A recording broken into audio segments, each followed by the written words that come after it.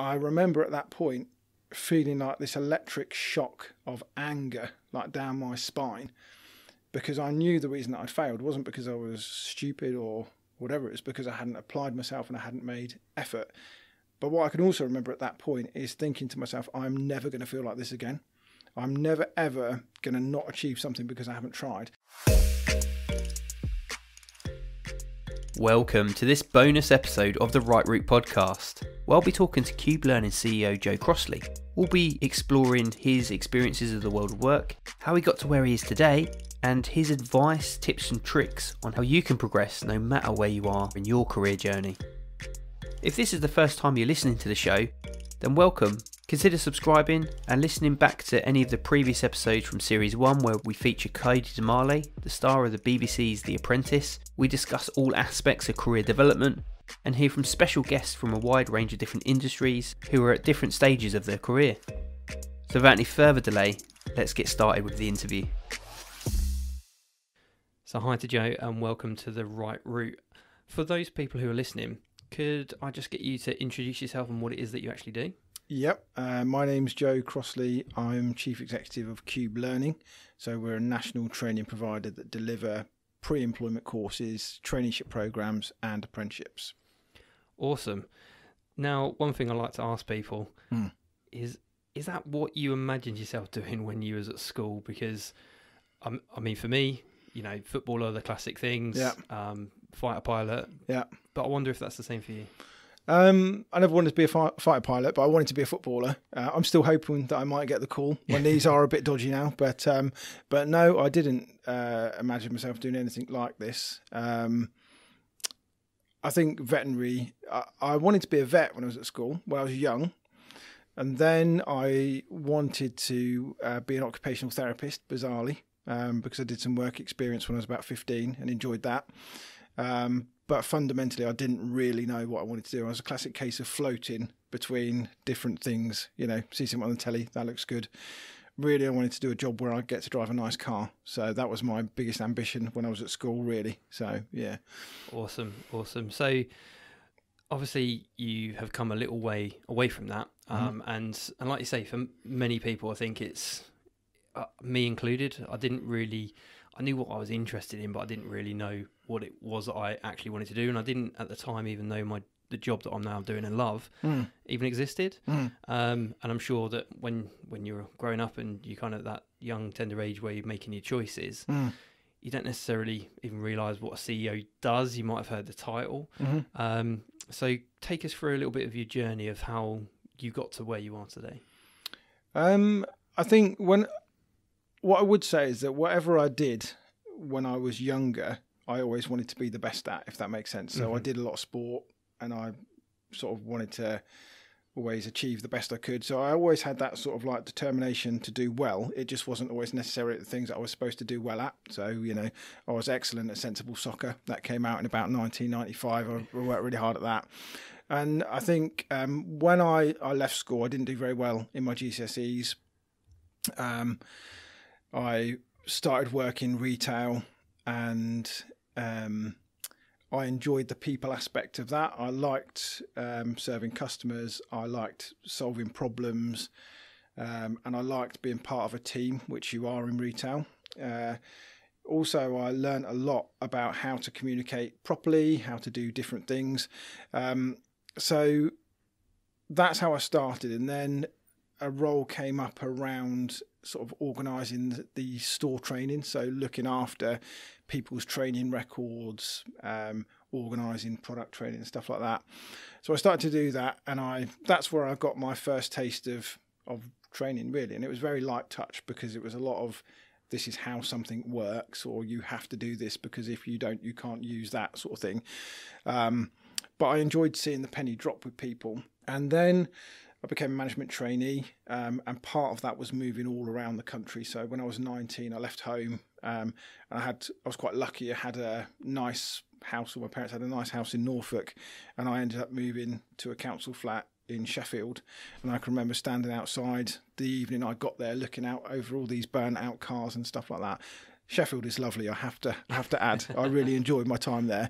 But I moved all over the country, and doing that at a young age gave me a different type of confidence. I became a little bit more sociable, much more outgoing, obviously learned how to manage the household and stuff like that a lot of 19-year-olds wouldn't necessarily have to learn. But what I found during that period of my time is that I enjoyed the practical learning. So if I was learning about how to deal with a difficult customer, you learn how to negotiate with people, so you do learn a lot of skills, and that's what I did in that period of time. But then as I sort of progressed into retail management, I found what I enjoyed was actually during that period of recruitment, when you take somebody on to work on the shop floor, and they might have been in a similar position to myself, struggled at school, left in a similar sort of way to me, and then you kind of take those people under your wing. And to be fair, there are some people where you can't help them because it's not quite the right time, but the ones that you can, you spend time with them, talk to them about what they're worried about, try and find jobs for them to do that will give them more experience, more confidence, and then you sort of see them grow as well. And that's what I started to really enjoy about my retail career. So that's how I got interested in sort of people and people development. It wasn't really about this is a qualification that you should do. It was about learn these skills, solve that problem.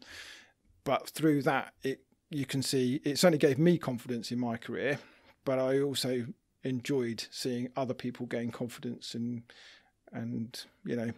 want to know more about how something worked. So that was really how I got into the people development side of it. And then when I'd been working in retail probably for about 12 years, the company that I was with, it was obvious it was struggling a little bit. So I didn't want to hang around to see the aftermath of that. So I started thinking about what should I do next. It was probably the right time for me to think about moving on. And because I'd always enjoyed the training and development bit, I went to work for a training company, delivering work-based learning in management, retail, warehousing, customer service. And that I really did enjoy. You learn really the basic skills can be applied to any company. There's a certain core set of skills that you have to get right. It was good and interesting to see how different technology was applied in different organisations doing the same thing. That's really interesting. And then after about 2 years of doing the training, I started to get involved in the contract negotiation, the profiling of contracts, compliance, auditing, the stuff that I now consider to be quite boring that I have somebody else to do for me because it's nicer that way. So as a result of that, I then got involved in the business development side. So there was a lot of sales and marketing, which again is a different skill I had picked up some parts of in retail, but actually going out, engaging with customers, engaging with businesses, engaging with different stakeholders. I worked on the probation board at Norwich Prison for a little while. And then because of that, I became really involved in helping people that were unemployed find work. So that became like a different chapter in my career, because we then built a range of pre-employment courses that help people gain practical skills that were going to get them employed. And then in 2014, I came to work at Qube. It was a much bigger provider than the one I've been at before. And yeah, it's difficult to know where to start from there. So I'll hand back to you, Liam. Yeah, not a problem. I mean, that's a fascinating insight to where you started out, where you first initially gained that passion, and people might not be inspired by that retail kind of job that you had at the time, but actually you found that thing that lit you up, and seeing how you could develop people and how you could take them from that position of not really going anywhere to give them that responsibility. And yeah, fascinating to hear that you made the switch when you could foresee things not going terribly well, but equally that you took that as an opportunity to continue doing what it was that you're passionate about. And then equally using those core skills that you'd built up.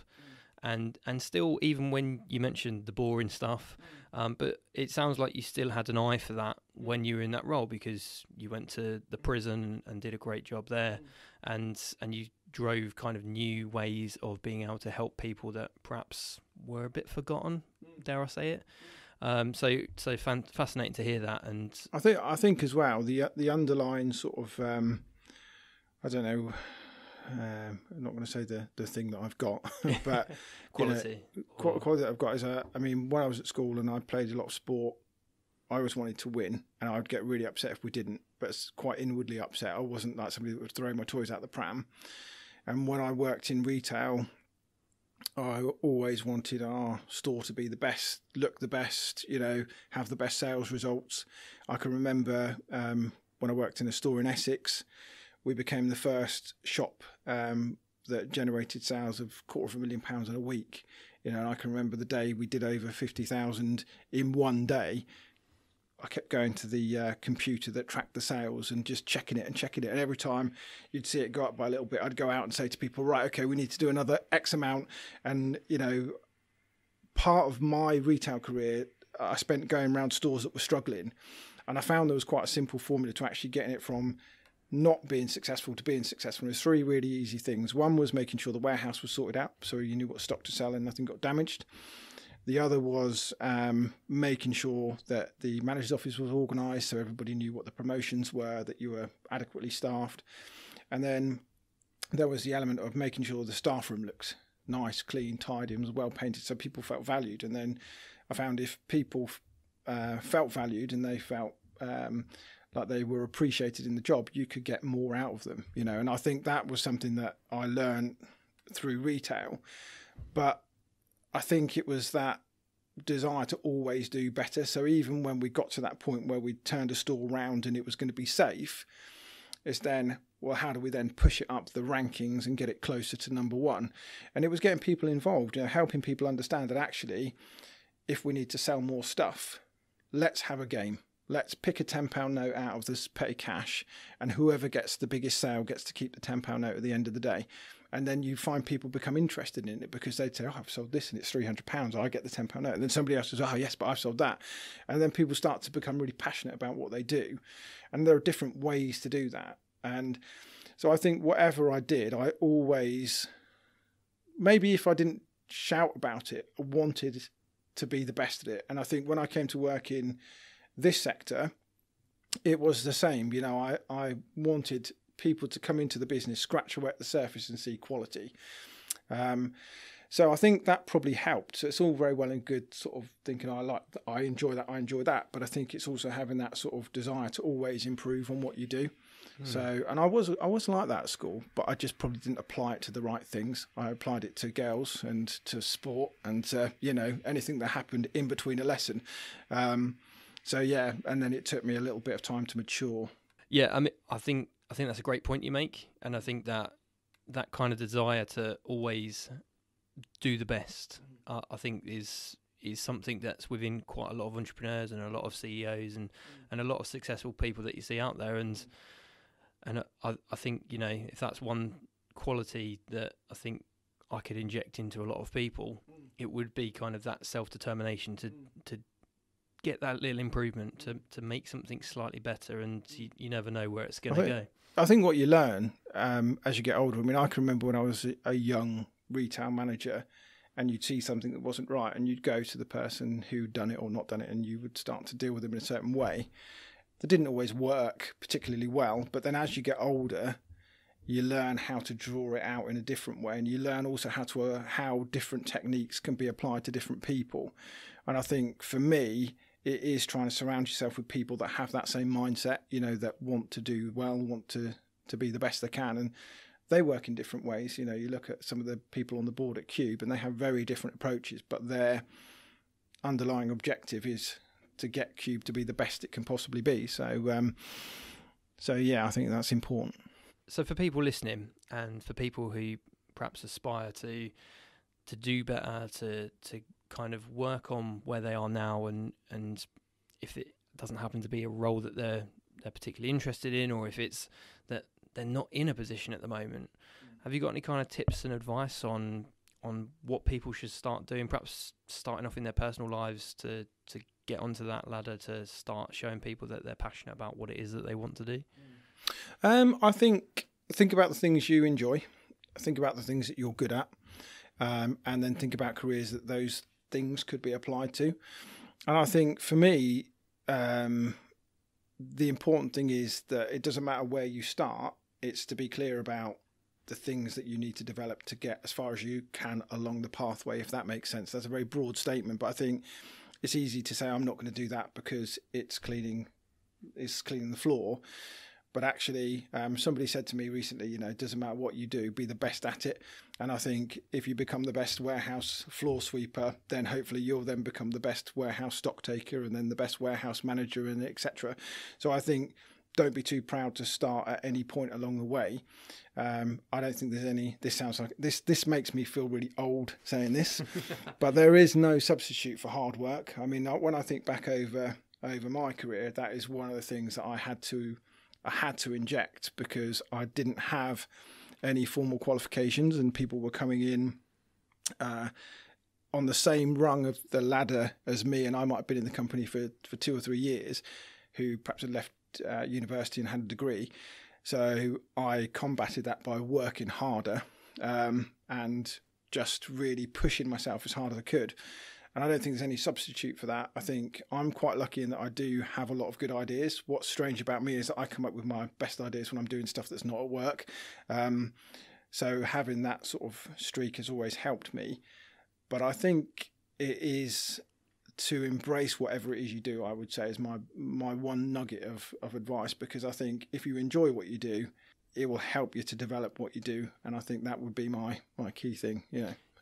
I think another thing that you absolutely nailed was work really hard, and it's such an easy thing to say because we live in a time where people look at Instagram and see the perfect snapshot and they see the end result of how that person's been successful, and often when you read the stories of Richard Branson, Alan Sugar, all of these kind of inspiring characters or sports people point to, oh, that was when they got their break, but actually they forget they've had 10 years of working really hard to get to that moment. But it's strange because I can remember, it's funny, when we're having this conversation, I'm starting to remember things that happened to me 20 years ago. And I can remember when I first started working in retail, I wanted to work full time because obviously I needed money. And the manager at the time, a guy called Rod, it's a fantastic bloke, said, we can't afford to give you a full-time contract, but we'll give you 20 hours. So I just used to work full-time anyway, and I did the other 20 hours for free. Well, I'm not advocating that, but eventually they got so sick of me coming in when I wasn't supposed to, they just said, look, we might as well just pay you full-time. So they did in the end. But I think it was alongside that. I mean, it was just continually thinking of things to do to improve wherever I was, and I think I was quite relentless, and I can be quite relentless now in terms of if I want to achieve something, it is talking to the people around you, making it clear what that end goal has to be, giving them the flexibility to come up with the ideas to get there, and then just continually pushing and pushing and pushing. And I think I've always had that within me. And, I think if you pick the right job and there's enough elements of that job that you enjoy, and you can make going to work not feel like you're going to work, then actually you're pretty lucky. And I am quite fortunate that there are some days where I don't feel like I'm at work when I'm at work.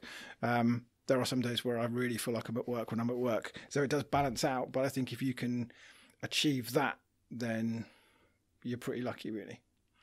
That's fantastic, Joe. Thank you. Let me just take you back to when we were talking about you in the shop and suddenly you could recognise people that they had something. There was something about them. I'm sure as your time as a manager and potentially as an assessor and moving forwards, that you were able to identify perhaps some similar traits of people that perhaps people could work on as a skill to help them actually get into that position. Is there anything that you could give tips or advice on? I mean, I always found the best starting point was the soft skills, and I think when people come through a non-academic route, where you tend to see the initial flaws is how they present themselves. So quite often that's how they stand. It's how they are when you're talking to them. They might hunch themselves over, look away, fail to make eye contact. And I think it's that bit first that you have to work on. And I think once you've got somebody stood in front of you who's attentive, who's listening, who's enthusiastic about what you're saying to them, then you start to see a change, because actually they grow in confidence. And I can remember one guy coming to see me who had a terrible CV. And at the start of the CV, it talked about how he was a washer-upper in a pub. And then on page 3, it said that he'd done a degree in computer design or something like that. And actually, you see the impact of all those knockbacks on someone, and then it's picking out that nugget to say, actually, oh, you've done that. And then you can see that person change. And I think for me, it's getting the confidence right. So helping people to believe a little bit in themselves. And then it's what you then do to help that grow. So it's getting them to learn a particular skill. That's always a good one. You'd always find something nice and simple, and then you could go back and say, wow, that's really good. And then you pick out other things that are slightly more tricky. And then you have to be careful, because what you don't want to do is get them entrenched in something too quickly that might knock their confidence, like a difficult customer complaint or something like that. But you just compound what you're getting them to do day by day, week by week, and then all of a sudden you start to see them want to do more stuff. And that really is like education. I mean, I left school with no qualifications, but I did actually I have done qualifications in my career. I've done a level 2 apprenticeship, I've done a level 3 apprenticeship, I've done a level 5 apprenticeship as well. So I used those qualifications to enhance what I already knew and apply technique to it. So I think for me, the starting point is about getting people to present themselves in the right way, not just how they stand and how they make eye contact, but actually look smart. I can remember saying to one guy who still works for me now, it's not you, Lim, he'd left school, very similar to me, no qualifications, had really struggled for a period of time to find a job. I gave him a chance because I'd met him, thought he was a nice guy. And then when he started, you could see something in him. You could see that he was interested in certain parts of the job. You could see that he had a flair for data and a flair for sort of detail. But he would turn up for work, wouldn't shave, shirt would be untucked at the back, never wear a tie, his hair would be a mess. And he would have a lot of time off. And I can remember sitting down with him and having a real honest conversation around, look, you've got skill, you've got talent, and actually I can see in you somebody that could progress quite quickly through this company. However, you've also got flaws, and this is what they are. So I'm going to give you a choice now. You can either go home and not come back, or you can go home, have a haircut, come back tomorrow with a nice shirt and a tie, and we can forget this conversation ever happened. Kind of left it up to him. And he was there at 10 past 8 the next morning with a tie on, his hair done. We never mentioned that conversation again. Sometimes I bring it up with him if I want to sort of, stick the knife in a little bit. But he has been absolutely amazing ever since. And he's someone in my more recent career that I've seen develop and grow and have a family and buy a house. And I think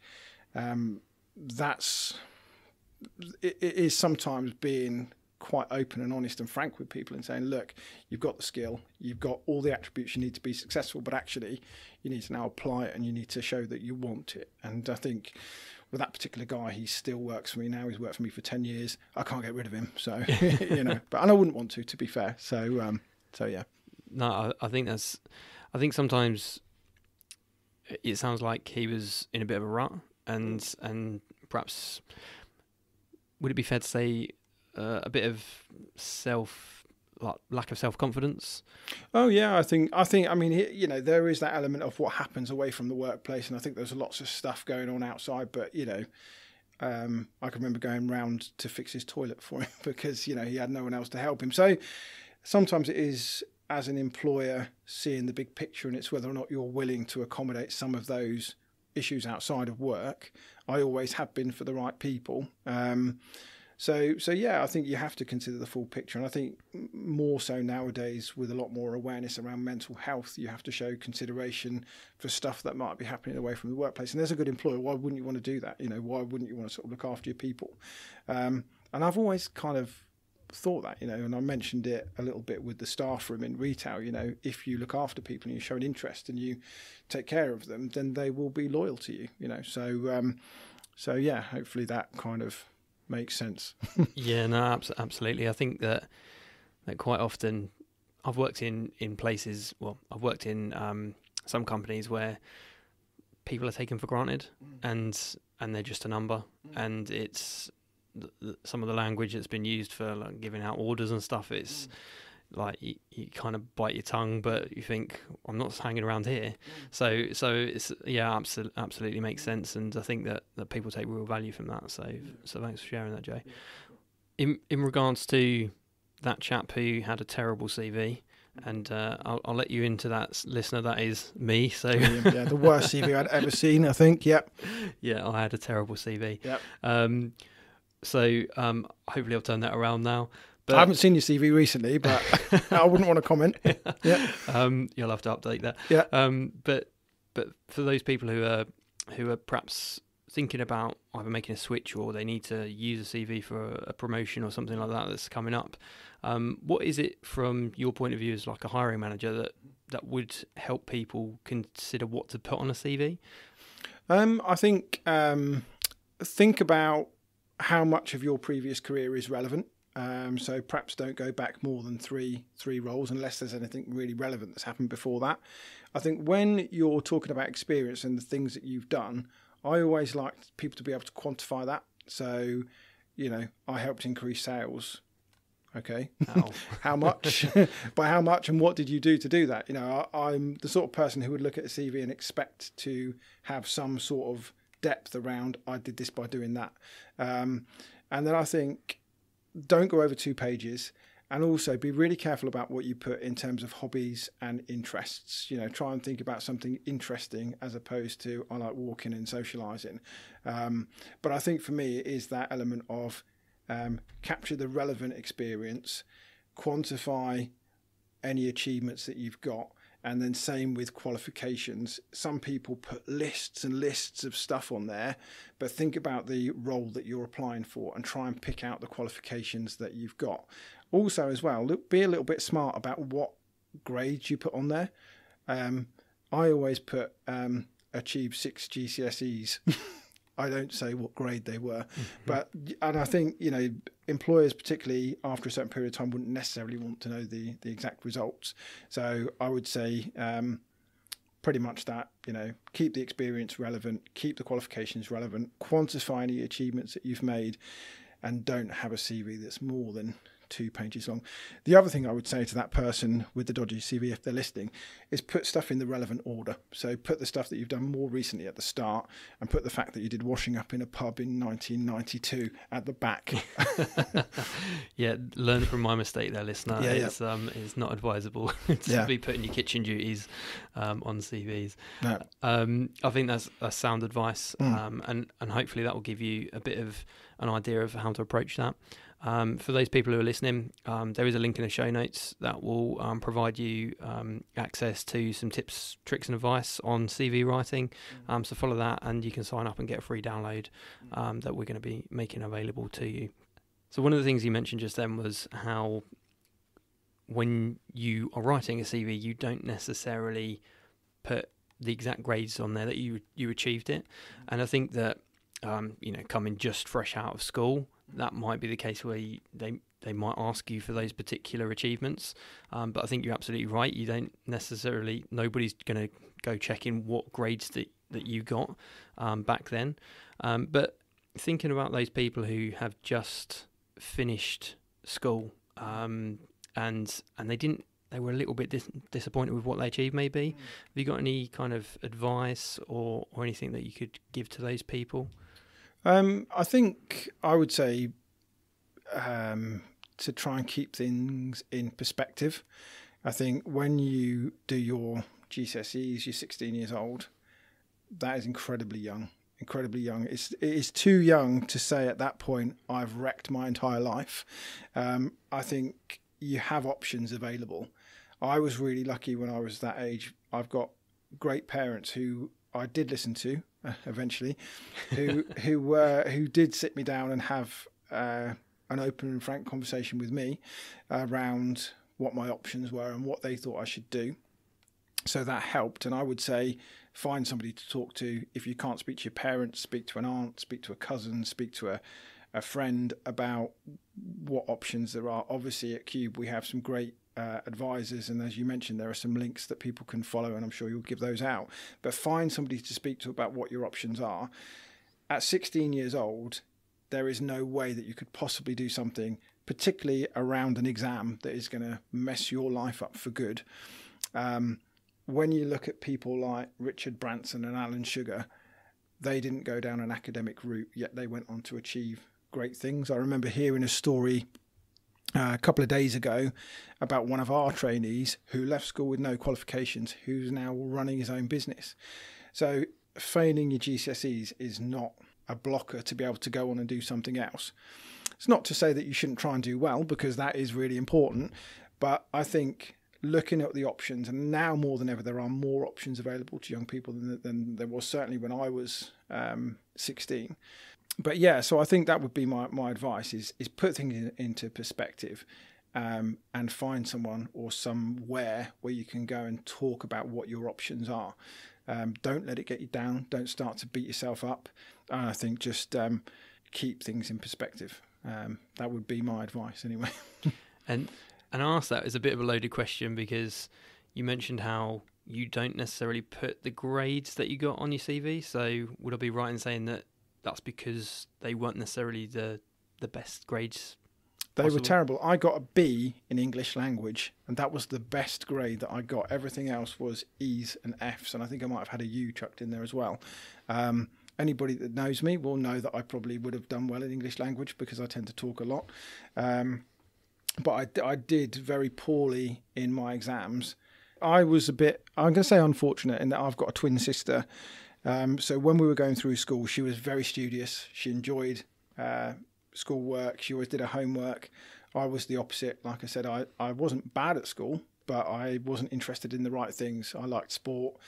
I liked anything that happened in between lessons. And I did enjoy lessons, but I always kind of thought I could do it better. I mean, I remember in business studies, I got in trouble because we had to do a task. We had to set up a business, and we had to, part of the task was how much money could you make?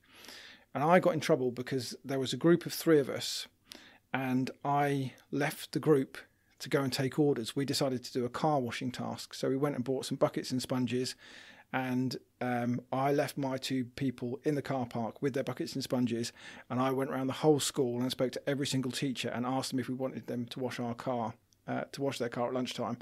I had 20 teachers say yes at £10 each, I think it was. That was £5 each, I'm not going to exaggerate.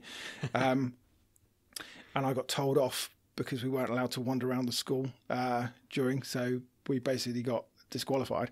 But I think the best performing team made about 30 quid, and if they'd have let us go ahead, we would have made 100.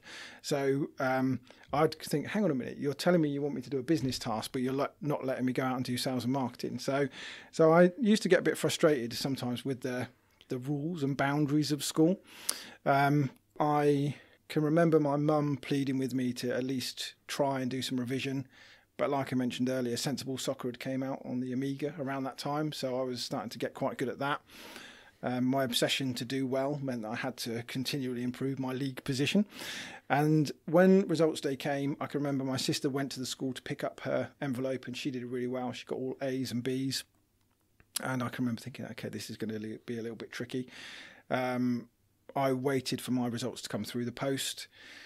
And I can remember when the postman arrived, hearing the van pull up in the driveway, hearing the letters come through the letterbox, and I was in the bath at the time, and I can remember hearing my mum come up the stairs, and under the door this envelope appeared, and I laid in the bath until the water went stone cold and my fingers were like prunes, and then eventually I got out, dried myself off, opened the envelope, and I knew what was going to be in there. It wasn't any worse than I was expecting, but seeing it in black and white suddenly made it real. And I remember at that point feeling like this electric shock of anger, like down my spine, because I knew the reason that I'd failed wasn't because I was stupid or whatever. It was because I hadn't applied myself and I hadn't made effort. But what I can also remember at that point is thinking to myself, I'm never going to feel like this again. I'm never, ever going to not achieve something because I haven't tried. And I think that has kind of shaped me, because it has made, I always say to people I'm driven by a fear of failure, because I don't want to ever feel like that again. And that can be quite hard sometimes to deal with when things aren't going quite as you want. You start to beat yourself up a little bit. But that did teach me a lesson. I probably learnt more in that 30 seconds than I'd done in the previous 5 years of school. And then obviously I had to take the piece of paper out to show my mum, who gave me the inevitable "I told you so" lecture. I had to wait for my dad to come back from work. He then gave me the inevitable lecture. He also told me that I should learn a trade, which if I could go back 20 years, I would have done, but I didn't. And then once all that had calmed down, we did sit down and have a conversation around, look, you have to get a job. You can't, you can't sit around here. We're not going to fund you. They were quite hard, my parents. They were kind of like, well, okay, if you're not going to go into college, you're going to go and get a job. And looking back, that was probably, for me, the best thing. I probably needed that. But like I said, by that point, I had decided that whatever I was going to do, I was going to be the best at it. And so I was the best checkout operator. I was the best store trainer. And it kind of carried on from there, really. So yeah, I am lucky that I have got parents who were able to sit me down and have a very sensible conversation with me about what I should do and how I should deal with things. I did go back and do some resits. So I did resit my English and maths. I thought that was important to have those qualifications. So I'm not going to say that experience shapes me, but I do often wonder how I would have ended up had I have got average grades. I wouldn't have as many interesting stories to tell. That's for sure. But yeah. So thanks for sharing that, Joe. I think just hearing kind of stories like that can be reassuring for people, and I think that one of the key messages is that it's up to you now, and it is. And there's something else I feel I should get out as well. I've got 2 kids. I've got a 5-year-old and a 7-year-old, and it's really interesting now as a parent because obviously I want them to do well, but I've got the older one, the 7-year-old, enjoys school. He enjoys maths. He enjoys English. He has a thirst for knowledge, which I think is brilliant, and I obviously try and embrace that and encourage him. The younger one enjoys school, but actually is much more practical. He built this fantastic Lego house at the weekend, and when I asked him to show me what it was, he was able to explain that this is the bedroom for that, and this is the stairway that leads to the secret hideaway and all that stuff. This amazing imagination. And I think you almost embrace what they do and what they learn and how they go about it in completely different ways. And I can remember I've got a friend who lives near me who, similar to me, left school with no qualifications, but he said he knew what he wanted to do from the age of about 12. He wanted to be a builder. So he learnt the stuff he knew that he'd need to be a builder and nothing else. And now he's got like 3 houses and God knows how many cars. And I think I'm not promoting not passing exams as the way forward. I think for me, the most important thing is what I said a few moments ago, that actually it's not the end. If you're at such a young age that it's not the end. And, if you read books like Alan Sugar's life story, for example, he built up a business, lost everything, started again when he was in his 30s. It's never too late to start learning. It's never too late to improve on something that you've done wrong or a mistake you've made. So I think that would be certainly what I would try and embed into my children is, look, have a go, do your best, and if you screw it up, go back and try something else, try a different approach, so that relentless Crossliness will always shine through. Anyway, sorry. Absolutely amazing. Just leaves me to say thank you for your time, Joe. Absolute pleasure speaking to you today. And for anyone who's perhaps in that place where they're a bit lost or a little bit disappointed with what their position is at the moment, what kind of advice or key takeaway would you give them to help them realise their potential? Somebody said to me about 5 years ago, when I was at a bit of a crossroads at that time, and I was kind of thinking, what do I want to do? Do I want to go down this way? Do I want to do that? And I sat and spoke to someone for about an hour, and they said to me at the end, I've listened to you, and actually you've got the ability to go and do whatever you want. So the best piece of advice I would give you is the best thing you can do is the best that you can possibly do. And I think for anybody, that is pretty sound advice, and it will take you as far as you want it to take you. Awesome, Joe. That was amazing. And thank you so much once again for your time. And I hope that the listener has taken much value from this. And I hope to speak to you again soon. Thank you. Thanks a lot.